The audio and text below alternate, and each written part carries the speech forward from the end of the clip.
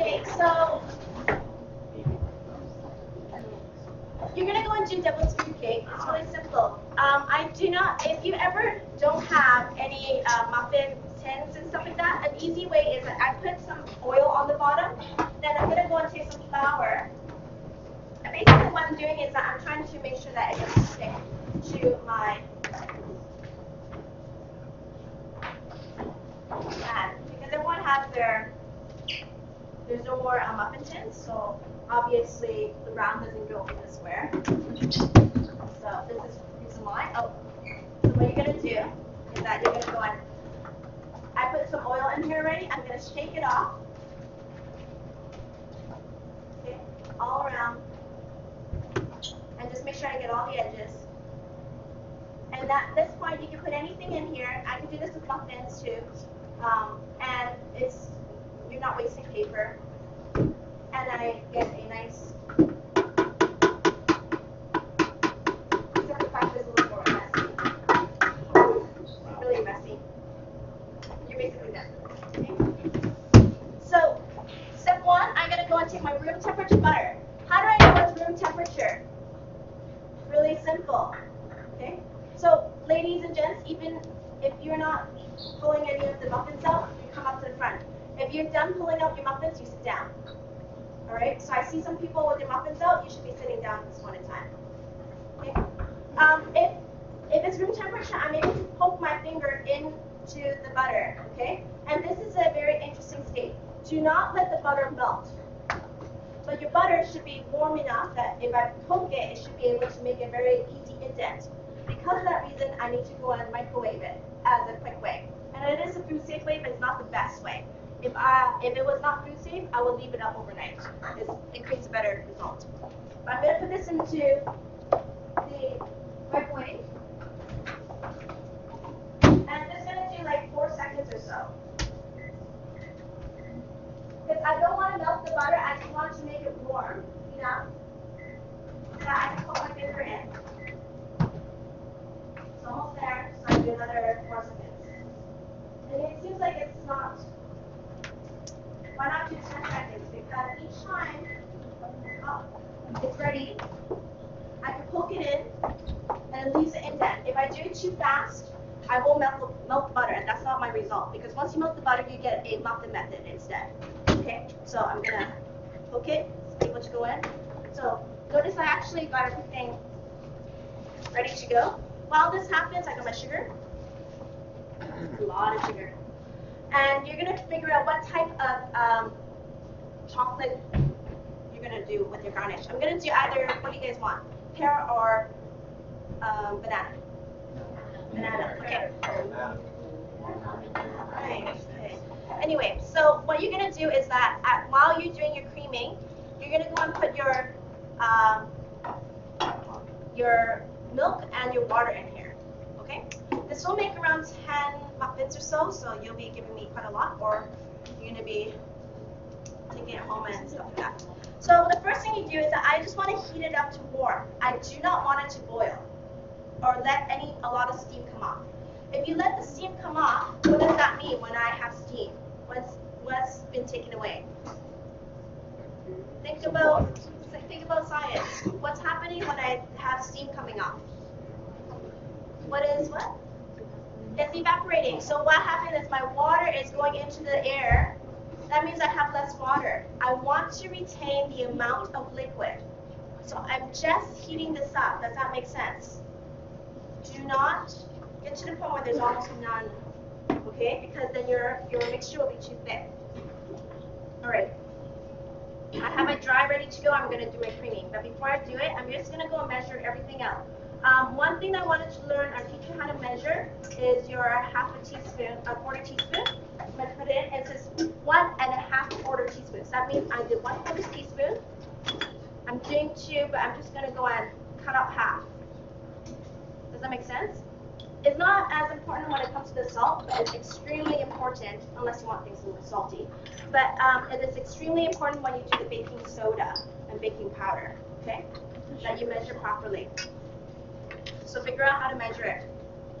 So I have my dry ingredients on here. I have all my wet stuff all going in here. Oh, so it's heating up. I can feel it sizzling. Yeah, turning it off.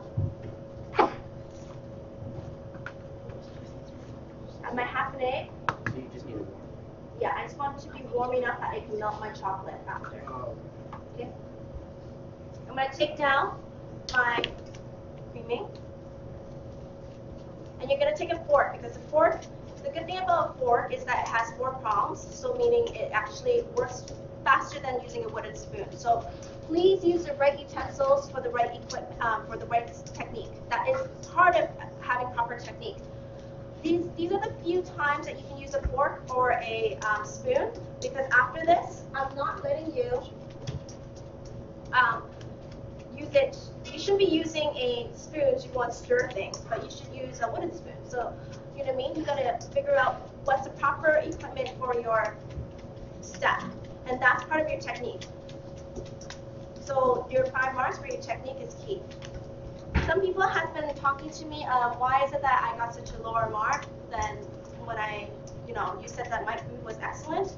Because that's not just about that. I'm looking at how you set up. Were you late?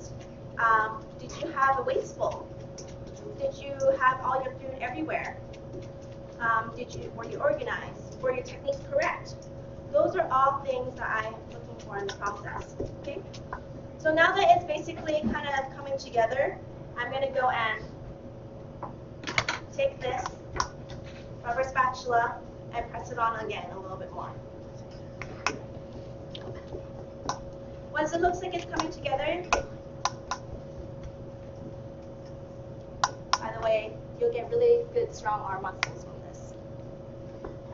Okay, once it comes together, you're going to go and start to get your vanilla in here, and your egg and your flavoring. So the first thing I'm going to do is put my beef. Because it looks a little dry, I'm going to put something wet. Okay, fold it in. And I'm going to put my egg. Okay, I have 1.5 eggs, so you're going to get 3 eggs in between you and your partners, or people on your unit. Okay, and then you're going to share half of one. Now, at this point in time, I can mix all I want because there's no gluten in here. All right? Okay. I see some of you guys are done. Jaden, let's come up. You're looking in the wrong direction.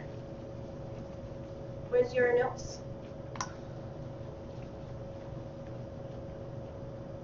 Grab something or else you won't be able to cook next day. Okay, I can mix all I want right now because I don't have any flour. So that's a good thing. Once I put my cocoa, it's just 100% pure cocoa, and it says non-alkalized. When you buy cocoa, you gotta make sure that it just says plain cocoa, and it says cocoa powder, okay? Read your ingredients from now on because it makes a huge difference of what your food will taste like. Don't settle for crap. What I mean by that is that when you go buy things, you should look at the ingredients. You'd be surprised that even though both of them say the same, it's both like, for example, cocoa, people put in fillers inside. So you want to start at this point, look inside your pantry as an exercise this weekend. See what crap they put into your food. You'll be surprised.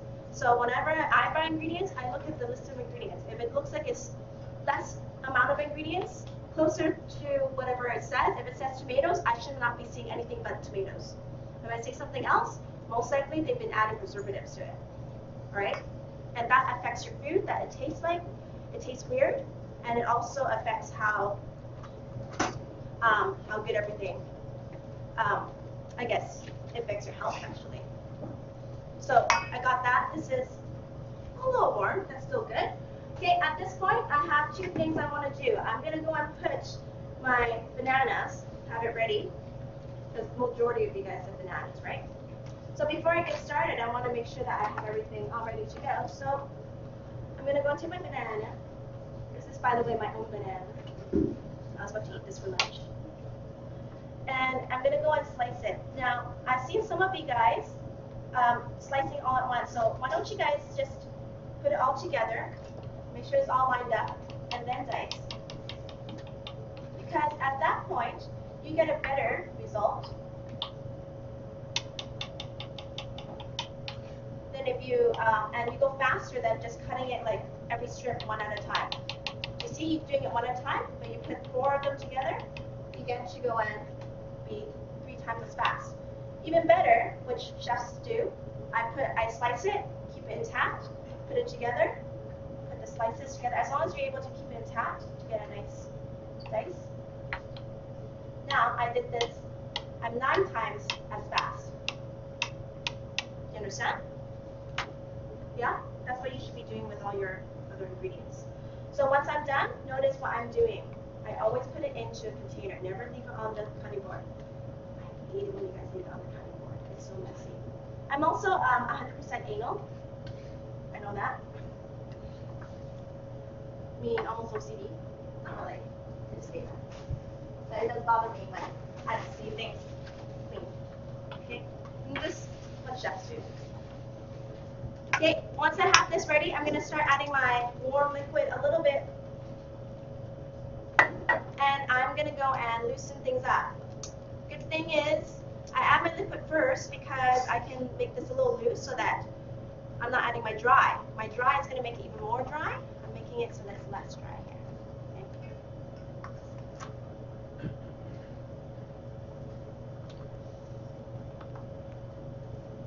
Okay. At this point, majority of your muffins are all out, right? Correct? I shouldn't be seeing anyone's muffins still in. Okay. You're gonna go and add now my my dry. Okay, I'm gonna do this in 2 additions. So I do it half of it. Yep, my flour mixture, all the dry ingredients. And at this point, I'm folding. So I'm being very gentle with it. I'm not like vigorously mixing. I'm not panicking. I'm just, you know, taking a stroll in the park. Okay. I'm watching how much I mix. And by the way, if you want your chocolate to be, I can tell if you've overmixed because the more you mix, your mixture will be less chocolatey looking. It'll be a lighter color. Okay. So I'm going to start adding this again. So I have one more time at the end.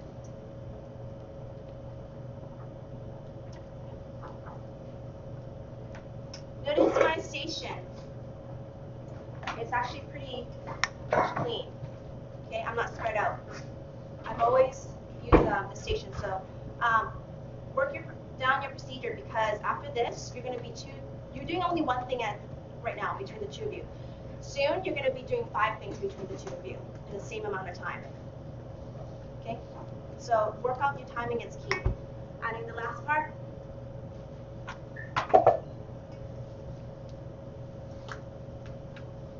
Okay, if you want, I can add my bananas in between, or I'm going to add it straight in the middle. That's me. So, or you can add it on the bottom. Up to you. You want it bottom, middle, or throughout?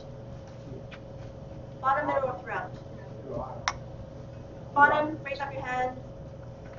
Middle, throughout. Okay. Throughout is majority. You're democratic here. Okay. Once you have that,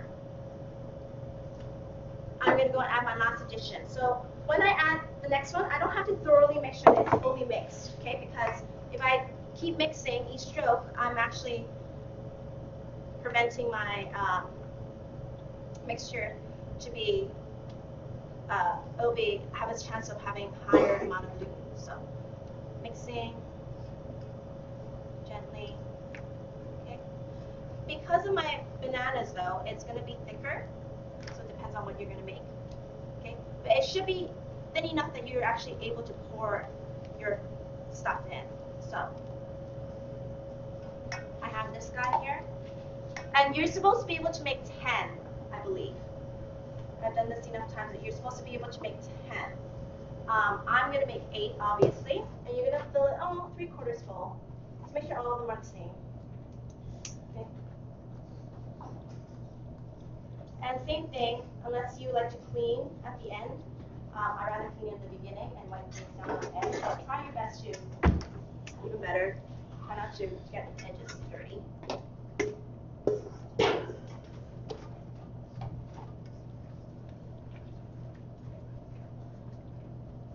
the way, by the end of this semester, you'll be able to do what public schools are able to do in grade 12. Okay? Your dishes that you make, just letting you know. So, I understand that there is a time limit, but I have two choices. I either challenge you, and you guys can learn more, or else I think that you can play, or I can teach you less. I prefer to challenge you, because I think you guys can do it. If I teach you less, then you'll know less, and then what's the point of taking a class? Okay. So after that, I wipe the sides, and how do I know when it's done? You should know the answer for this one. Very similar to what we do with what you're doing today. How do I know when it's done? Touch test when it bounces back, correct. Okay, I'm cleaning the sides because it's easier to clean it when it's wet than when it's dry. So make sure, or else, and if it's super clean, I don't have to go and wash my little pan anymore, which is amazing. Why am I wasting my time afterwards? Do it now. Okay, it's faster. So I put it in, okay, and it's going to be in at 350, and then that's basically it until it's a touch test.